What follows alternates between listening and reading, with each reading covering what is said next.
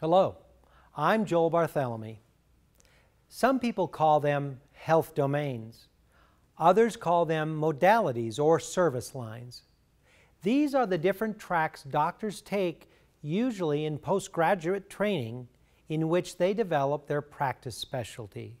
One of the newer specialties is that of an intensivist. This is a physician who specializes in the care of treatment of patients in intensive care. If a hospital has an intensive care unit, or even an EICU, it must have 24/7 coverage to monitor the conditions of patients. Problem is, there aren't enough intensivists to go around. But by using connected health technology, a central hub can monitor a number of hospital ICUs remotely. We call this Tele-ICU. The American Telemedicine Association has produced a series of guidelines for different specialties.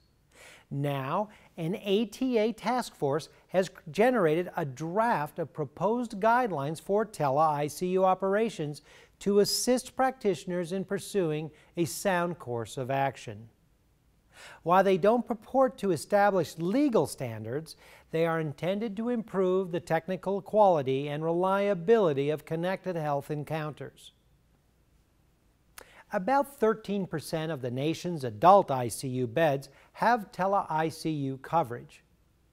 Patients in intensive care units have the highest cost impact in any facility because of their needs for constant care. A new study by Marshall University researchers found that adopting connected health technologies for ICUs could cost as much as $100,000 per bed. But the investment would likely be offset by significant decreases in the length of stay in ICU, in patient mortality rates, and in total costs. The Tele-ICU professional is usually a registered nurse who performs continuous rounding based on patient acuity, evaluates alerts for intervention, and assists the local team as requested or indicated. Commonly, a Tele-ICU nurse must have a minimum of 3 to 5 years of recent critical care experience with specialty certification either required or preferred.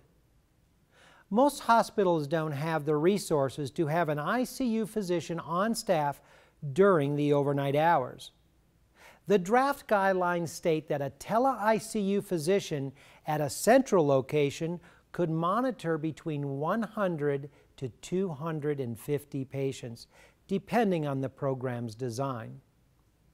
This physician provides oversight and interventional services to critically ill patients.